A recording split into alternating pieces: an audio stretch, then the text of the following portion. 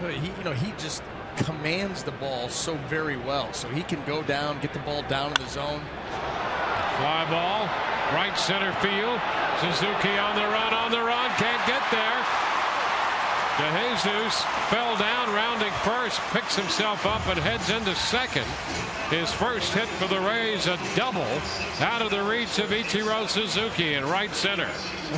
David DeJesus drives that ball out there into right center field and then gets sniped coming around first. Good job of going down and getting that pitch.